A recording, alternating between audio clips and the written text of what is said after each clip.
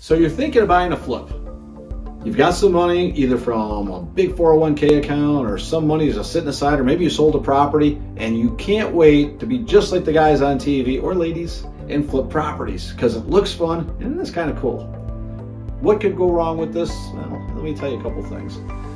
This is Wysocarski with Wise Home Team Realty with a consumer tip about should I start flipping? You know, the first thing is I want you to know that historically about 10% of the market could be a flip, and it's in a normalized market. And last year at this time, 7.5% of the properties were flips. Pretty cool, right? A little off, but not bad. But fast forward into 2021, in the frenzied market that we're in, less than 3% of the homes are flips in this market. What that means is all the professional flippers that do it for a living in a job, they're really starved, because what it means is about 70% are on the sideline because there's that many less deals out there.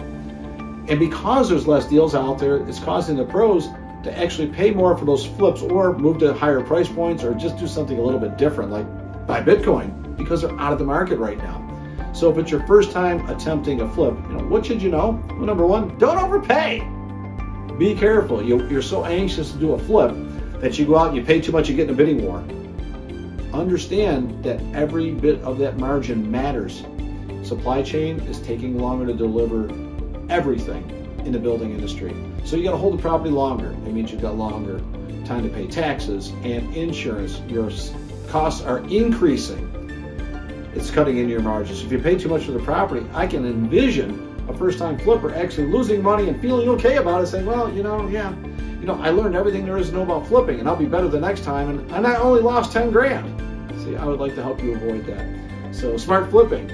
You've got to buy it right, understand your timelines, and make sure that you're not overpaying in this market and that you can sell it fast enough to make a profit.